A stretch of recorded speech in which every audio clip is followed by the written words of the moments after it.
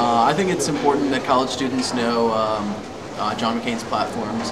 Generally, the college students are more liberal-leaning, and that means they vote for Obama. But I believe that Obama's policies, especially in the economic area with regards to raising taxes, will limit the amount of jobs that us college students will have and will be able to get once we graduate. Therefore, some of us will end up working at Subway when we want to be working at Goldman Sachs.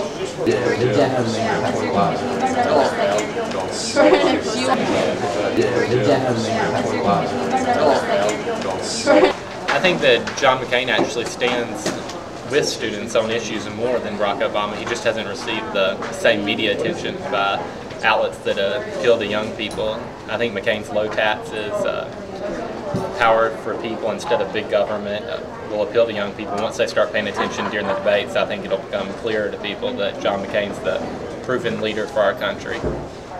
And with Governor Palin's help, they can go to Washington and reform it and bring about the real change that we need.